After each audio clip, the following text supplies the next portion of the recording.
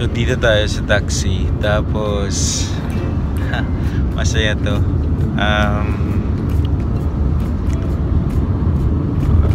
Wala siyang load. Wala siyang navigation. Wala rin akong load. Walang pang international call. Walang internet.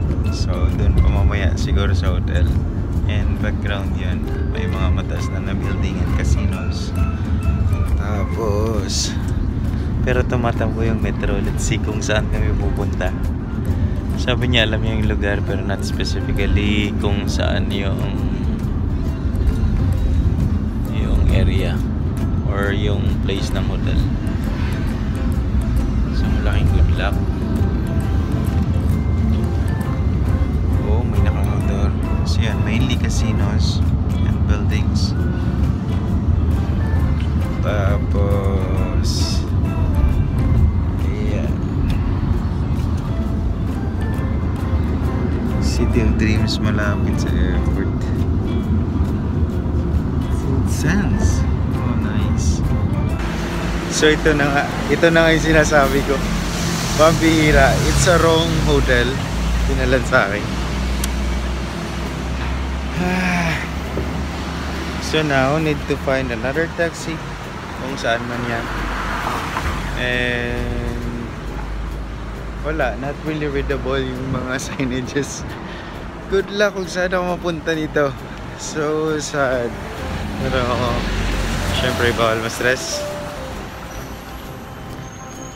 Good luck kung saan man siya mapadpad nito mamaya. And it's getting late. It's already 11 in the night. But anyway, thank you, bye-bye. Yun siya, another taxi. Buti alam niya kung saan man yun. So almost there. Malapit lang din siguro. Mga 10 to 15 minutes.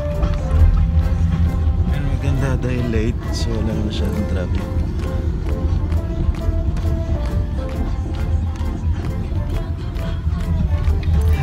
All good. Let's see. Sana malapit. Welcome to Las Vegas of Asia. Yun.